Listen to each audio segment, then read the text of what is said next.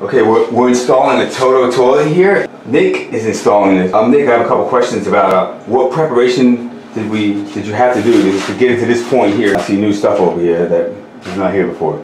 So to accommodate this toilet, we have to install an electrical outlet, which obviously most people don't have next to their toilet. To do that, we had to take a grinder and cut out for the receptacle and the tile. We opened up the wall in the bedroom to run the wire over. And then for the flange, which as you can see is completely different than most toilets, we had to set it in place, mark out holes to drill the flange down into the floor here with tile bits. This thing on the bottom side of this has a Johnny ring like you would put on a regular toilet. It just seats down in. Tighten this, then you tighten this, and you're ready to set the toilet. Okay, alright, so I guess want to set it? Yeah.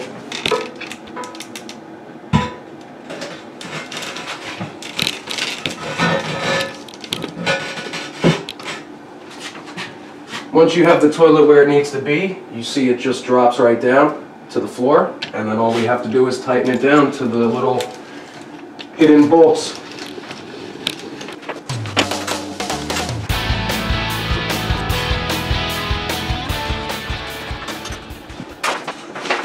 What's nice about this toilet is you don't have to worry about when you're setting it, making sure that it seals to the wax ring, because that's already bolted down in place.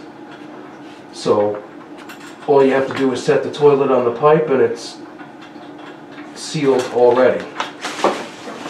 The washlet seat, it connects to the water and gets plugged in, and we are going to get that ready to go here. And okay, so we have the TOTO washlet S350E. I'll tell you what we had to do that. They supply a mounting bracket that just slides down into the two holes for the toilet seat, and then you tighten it down.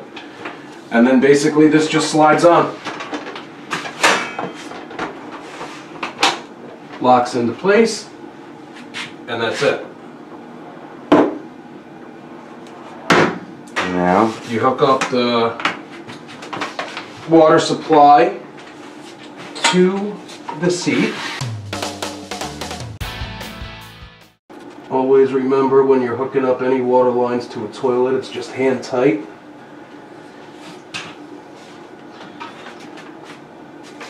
And then you plug it in.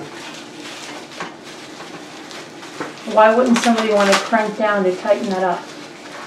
make sure it doesn't leak. You over tighten them, and the washers inside get damaged, and then you have to replace the whole line. And there we go. Got power, okay. And then we just need to put the back on there.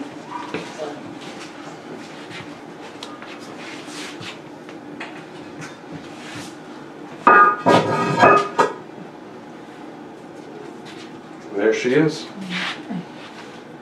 So the back of that seat sits up pretty high. Yes. Yes. And now there's obviously some programming that has to be done. Mm-hmm. But Letting the bowl fill up, tank fill up.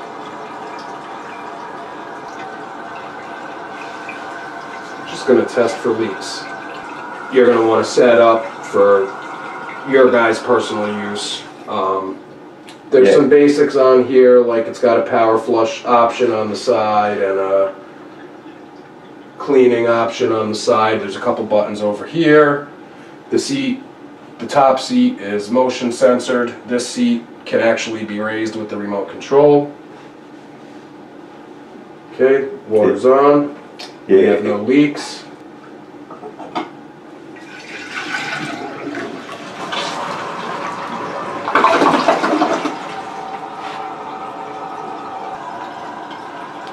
And she works.